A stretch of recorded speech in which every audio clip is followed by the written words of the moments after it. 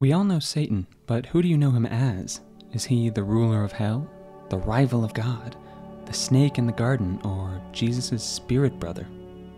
Ever seen Satan pictured like this? It's certainly the most popular depiction of him and probably the one you had in your mind.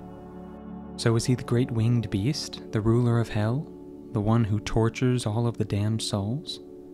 But if they all sinned and he's the one torturing them, doesn't that make him the good guy?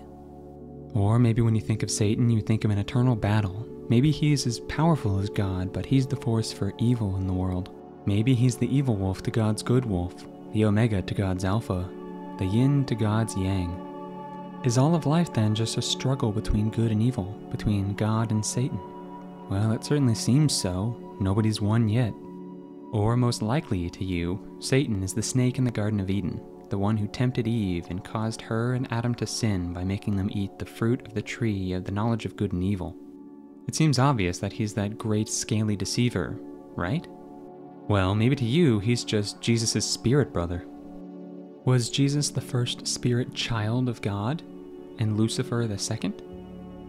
On first hearing, the doctrine that Lucifer and our Lord Jesus Christ are brothers may seem surprising to some, especially to those unacquainted with the latter-day revelations, but both the scriptures and the prophets affirm that Jesus Christ and Lucifer are indeed offspring of our Heavenly Father and, therefore, spirit brothers.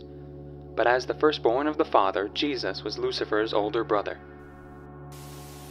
However you may know now of Satan, the popular view comes from the Bible, so let's see what it has to say. The book of Ezekiel describes Satan as having been created a cherub, apparently the highest created angel.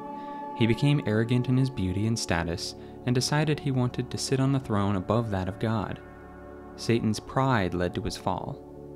Because of his sin, God permanently removed Satan from his exalted position and role. Satan became the ruler of this world and the prince of power of the air. He is an accuser, a tempter, and a deceiver. His very name means adversary or one who opposes. Another of his titles, the devil, means slanderer. Even though he was cast out of heaven, he still seeks to elevate his throne above God. He counterfeits all that God does, hoping to gain the worship of the world and encourage opposition to God's kingdom. Put simply, the Bible defines Satan as an angelic being who fell from his position in heaven due to sin and is now completely opposed to God, doing all in his power to thwart God's purposes. So, since God hasn't removed Satan from the earth yet, it's simply part of his plan to keep him here until a certain time. Also, we know many cases of people suffering and being brought close to God, so clearly that's part of his purpose. Now, I talk about the Bible as if it's true, but you may not even agree that truth exists. If that's the case, you might want to see this video.